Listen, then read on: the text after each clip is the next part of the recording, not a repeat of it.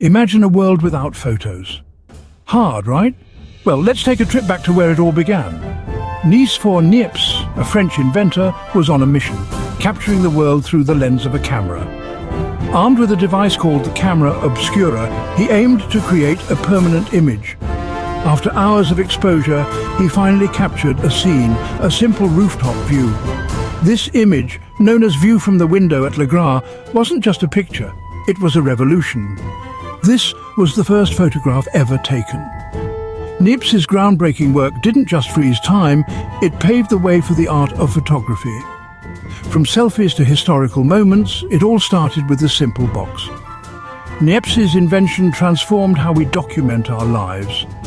With that first photo, the world would never look the same again. So, the next time you snap a picture, remember the man who made it all possible. Nice for Niépce, changing the world one photo at a time.